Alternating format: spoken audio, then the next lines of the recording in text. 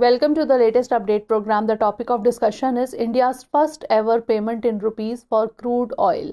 Recently, India achieved a milestone in its quest to internationalize the rupee by making the first ever payment for crude oil imports from the UAE in rupees.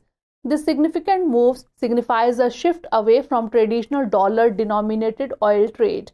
The move also holds potential implications for both India's economic standing and the global currency landscape. By using rupees for oil imports, India aims to reduce this dependence and gain greater control over its foreign exchange reserves.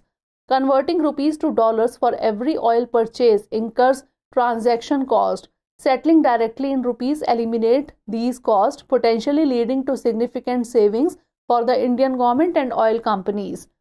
The internationalization of the rupee could enhance its global credibility and stability, making it a more attractive option for trade and investment.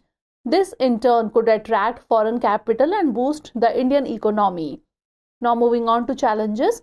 Many oil suppliers accustomed to receiving dollars might be hesitant to accept rupees due to concerns about the currency's convertibility and liquidity.